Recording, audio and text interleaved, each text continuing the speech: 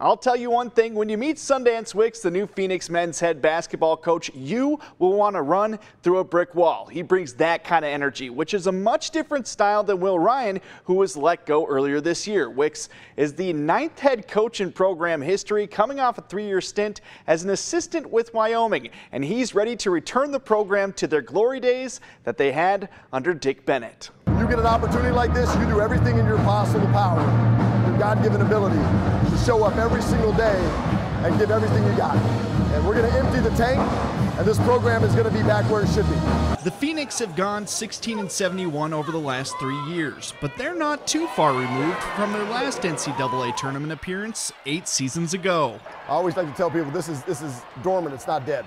You can wake this sleeping beast with a little enthusiasm, a little excitement, a little relentless energy every single day. It's been nearly 30 years since Dick Bennett roamed the sidelines for UWGB, but Sonny Wicks had a little bit of Bennett be instilled on him during his college playing days at Northern State. Well, honestly, my college coach, Don Meyer, who had a heavy influence of Dick Bennett, you get goosebumps walking down the hallway and you see Dick Bennett's name in the practice facility, and you just see play hard, play smart, play together on the wall.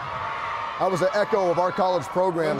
One thing that he has already noticed with Kevin Borseth's highly successful women's program is their influence in the community. And he says that's where the turnaround of his squad starts. Lambeau Field is in the middle of a neighborhood. I've never seen anything like it. And that's what Green Bay is. It's tight-knit, it's all-encompassing. Everything we do in this community matters. Gotta get better. Doesn't matter, get better, correct?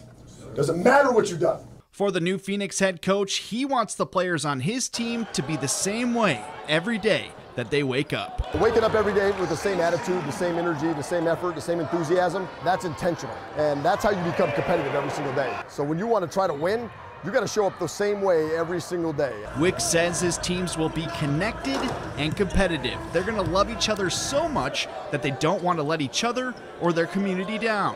They will always fight for their team.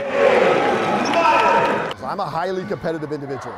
Everybody puts in the work. Part of the reason why I have so much energy and juice is I think people are trying to fight me every single day. I'm going to fight for our culture. I'm going to fight for this program. I'm going to fight for the Phoenix.